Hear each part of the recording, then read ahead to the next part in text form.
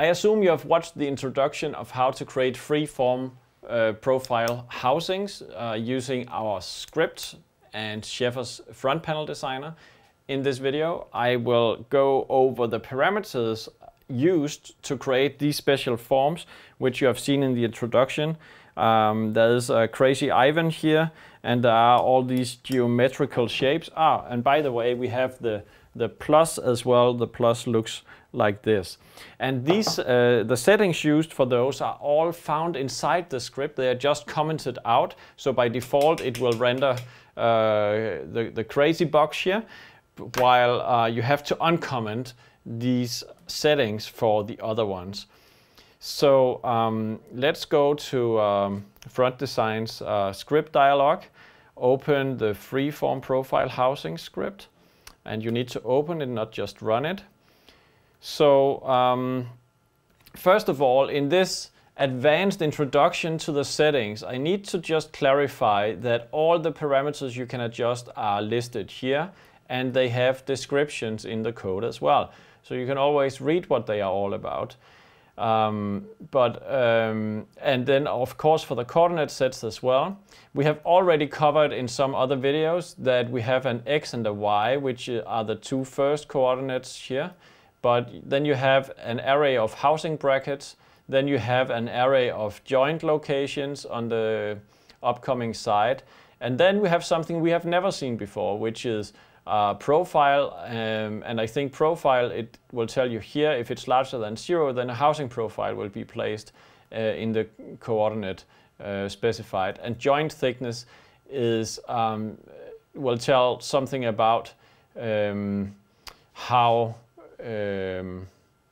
what the thickness of the side, I think. Let's see, joint thickness, is it not explained? Okay, it may not be explained, but I think it's the thickness of the next side after the joint, actually. So I think for housing profiles, this is an array of locations of housing brackets. Oh, sorry, I'm confusing profiles and brackets all the time in my speaking. I'm sorry about that. It says that the value is the outer distance from the coordinate along the side. If it is negative, it's a stud placed on the side of the panel. And if we look at this box, let's see, you can see most of the housing brackets are in fact mounted with screws, but there is one case right there. There you see a housing bracket. I kept the engraving for you to see, but there is a housing bracket right there, but it is mounted on a stud and not having a screw. And this housing bracket should actually be possible to see that we use another sign for it in the coordinate set down here.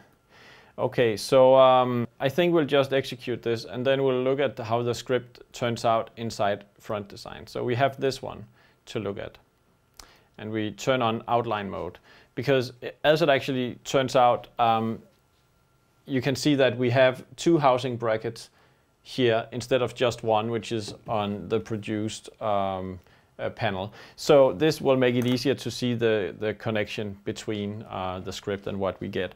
So we start in this coordinate. It says that the coordinate is -10.-10. So yes, in fact, this is -10.-10 in the coordinate system, but never mind. Here it's 0.0. So at 30 and 50 millimeters up along the side, we have these housing brackets positioned.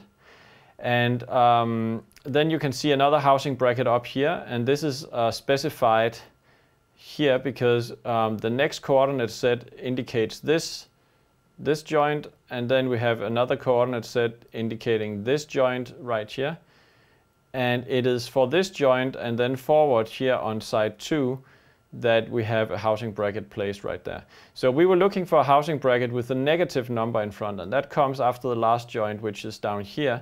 So actually you can see housing bracket 1 and number 2, the number 2 housing bracket right there is the one with the minus in front, and that's the one we saw on the controller, which has had a stud on the inner side. Okay, what else could we imagine? By the way, to obtain the 90-degree angles where you're using housing profiles for the joints, you simply need to tweak the parameters until you see that it says 90 instead of any other angle. It will automatically print the angle in the guideline or guide engravings.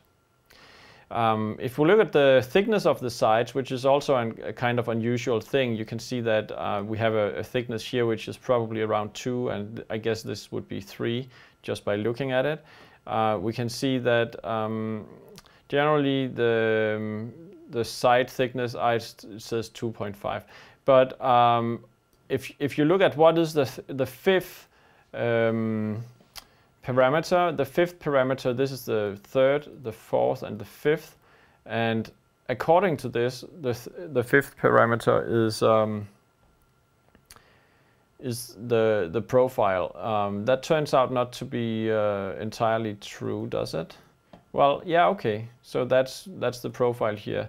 What does it say about profile? If it's larger than 0, then a housing profile would be placed in the coordinate. The following panel will have a thickness of the value. Aha, okay. So now I'm reading up on my own script, and it seems that, okay, this value is larger than 0, and 3 indicates that then the side following the housing profile will be 3 millimeters thick. Aha, okay. So that was interesting. Then we are changing the thickness of the side over here at this particular joint. So how did I specify that? Now, then we need to go down to, I guess, this coordinate, which is it must be this joint where we have housing brackets at location 20 and 40. And then you have in square brackets, it is specified as joints, and joints is the location of 0 or more panel joints on the side. If the value is negative, it actually defines. If the value is negative, it defines if the overlap is on the one or the other side. I have already covered that in another video, where a bottom panel was important to design in the right way. But the point is, when I specify a break here, I actually get the thickness, this default side thickness, back into the system. And that is what is operating here. Then again, we have another housing bracket here, starting out with the 4 millimeter thick side, it looks. Let's just see that corresponds with this parameter, which indicates 4 millimeter thickness of the coming panel.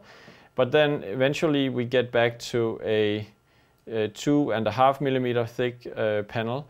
And that means that we could fairly ask, how is this then a 2 millimeter panel, the one used out here, the first panel used at all? And I think that relates to what you see in the bottom here, where we have for this side here, from I guess this joint and onwards, we have at 19 minus 10, we have, oh sorry, it has to be this joint. Yeah, from this joint we have the 2 housing brackets there, and then we have at minus 50 and 80, we have joints with the sides.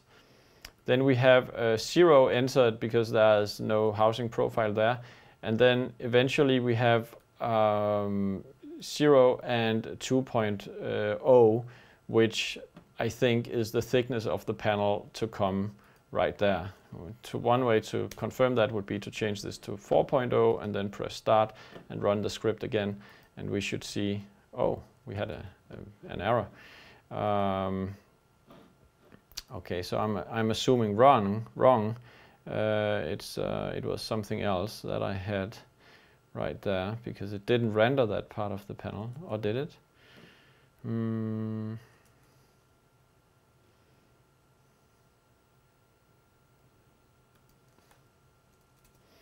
Sometimes there are some features that will not render, so I could also try run it again with the changed value. Okay, I run it with 0 Okay, something is messed up now in the script. It's hard to say what. Let's try again.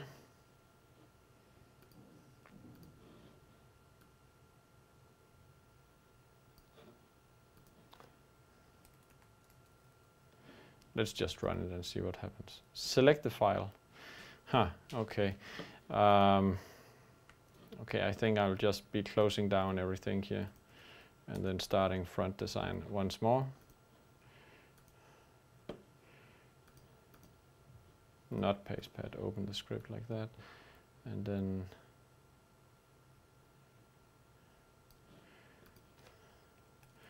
try 2.5 and then see what happens.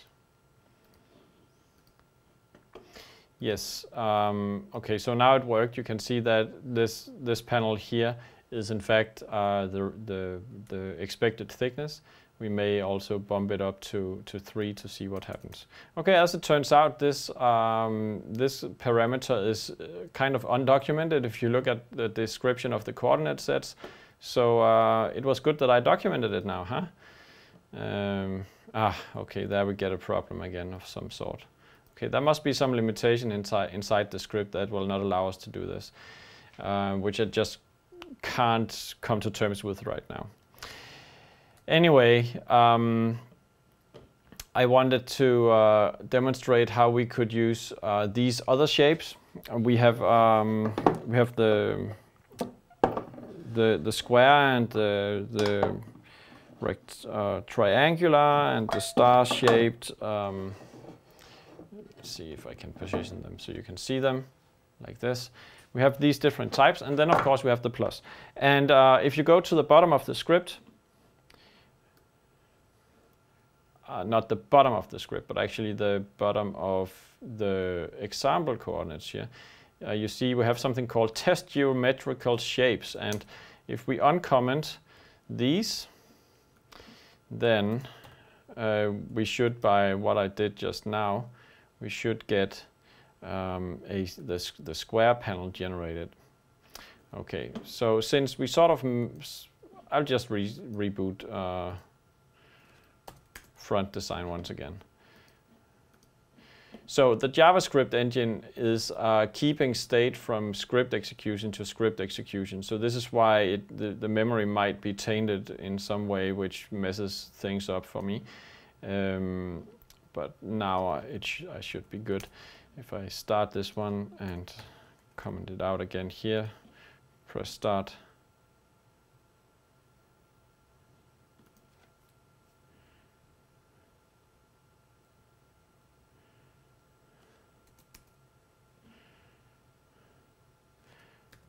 Oh, it's just, yeah, my mind.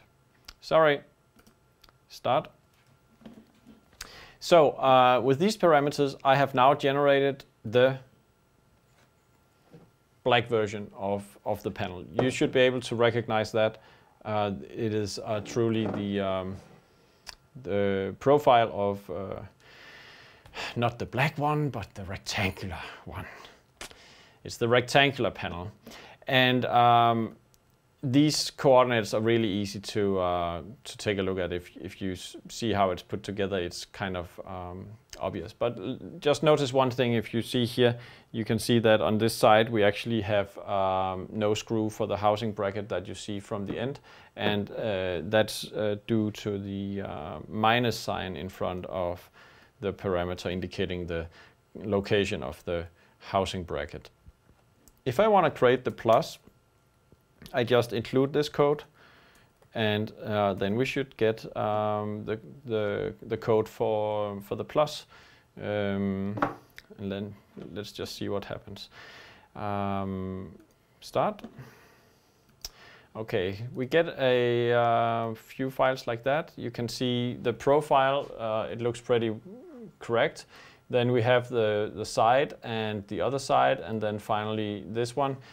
In fact, this the plus that I have been showing is it folds in on the side, so it's actually a modification of these parameters.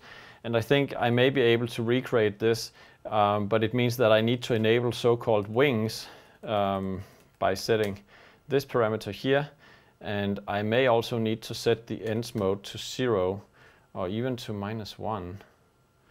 Well, I'm not really sure. Let's set it to 0 at first and see what happens, and see if you can create this scenario. No, we couldn't. I think we need to modify a little bit more. Set the ends mode to -1. That's one of the other videos where I describe how the ends mode is actually working. So you might want to watch that if you want to see it. I think this looks more like it, but not really. Anyway, so this is messed up a little bit. Anyway, with the files for the plus, you will also find some indications of how this was created. I think I may have included the actual script for the plus if you want to see how those come into play. And there are another example inside here of how you can create these wings. So let's study the form of the triangular and the star-shaped cases to end this session. The triangle, we just uncomment this and press start. And then we see, okay, so we had the wings from just before enabled. Sorry about that, we need to disable that. Like that, and press start again. Okay, and there you see the triangular layout. It is 2 panels here, and then a really tiny panel keeping it together like that. And then here a housing bracket. I think it is currently adjusted so you see that it is not exactly this version, because the end of the triangle here is inside the profiles. And that has to do with the ends mode. And I just played with that a moment ago. And I set it to -1. -1 means that the panel will be here inside. But if I set it to, let's say 0, and run the script, then you will see now the panel will be exactly flush with the edges. But if I also turn off the side corner radius, set it to 0, then I will get sharp edges of that panel. So you see now it's absolutely sharp here at the edges. And then finally, the original value was in fact 2. So it means that with 2, it will extend. Now we get the split mode, confusing. Split mode. Okay, so now I get sharp corners, and it's extending 2 millimeters around the profile itself. And I should probably reinsert my 2 millimeter side corner radius to get the correct panel, the one that is in fact the test that I've made here. So for the star shape, again, you could just uncomment these coordinates, and as you can see for the star and the triangle, I did some loops and some math to calculate the angles because I was bored, or I wanted to give it as an example to you in fact. So now if we run it again, you can see here the star shape coming out, and how everything looks. The angles is written everywhere in the guide engravings. Okay, before I close down, I could just quickly show some of the other things that this script would render for you if you like. And therefore I will comment out some of these geometrical shapes again, so we are not messing up with those. We have looked at the small box with only a bottom. We haven't looked at rack units. It says in 1 piece. Let's take a look at the rack unit in 2 pieces. And we have not used the freeform profile housing script to create rack units, but in fact it's possible. So if you uncomment this section, you will see that we actually have here a rack unit in 2 pieces. So this would be like the bottom or the top. Maybe it's the top piece that folds down like that. And then here we have the front, top, back, and the bottom. Okay, so it is the bottom that we were looking at just before. Yeah, so that's possible too. And yeah, to be honest, there are really a lot of features in this script which you will just have to play with the examples to see what is happening and to sort of, you know, read the comments to get a really good idea about how it's working. In this case, we should have a console with wings. And maybe you remember I tried to use the wings for the plus, and in my actual example it did work, but my script here generated something slightly different and I couldn't figure it out. But here we have a console which is generated with wings, as you can see. So now we get the split screen again, yeah. So they are folding up, and just a sec. I think the console form is basically like this one that you have seen from another video if you look at it from the side. But this is just then produced in 2 pieces of metal that folds together, a little bit like a U-box actually. So that's an example you can uncomment and play with if you like. Then we have the typical console, that was the one generating this one. And then the default settings. No, wait a second, it's not default settings for anything. It is standard housing profile 1 box. Aha, okay. So that's just showing that this script could actually do the same as the Scheffer housing script that we have gone through a few times. But I'm not going to bore you with that. I think let's just end here. So the freeform profile housing script has a lot of useful features. Unique features. You can create some forms that you wouldn't be able to do in any other way, but it is advanced, it has no GUI, and it requires you to play with it a lot and also accept the added risk of bending panels and making all that fit together. But it's fun, and it has produced a lot of useful enclosures for me at least. So hope you enjoyed, and thanks for watching.